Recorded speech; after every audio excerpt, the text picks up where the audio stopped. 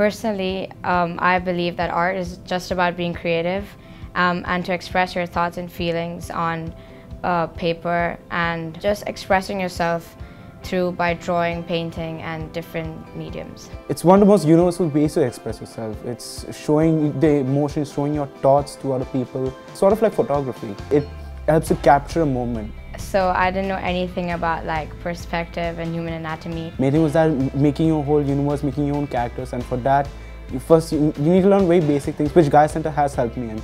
To break down complex objects into simple shapes, to learn anatomy, perspective. So that really helped me change my perspective on how you look at people, and just like a car, as you always say, you can break it down into shapes and everything just made of shapes and how you draw. In the future, I would want to be an interior designer. So coming up with my own style and developing my skills would really help me create my own original ideas. Well, as I grew up, I want to really make animated movies, learn different types of animation, and get my own story across to people.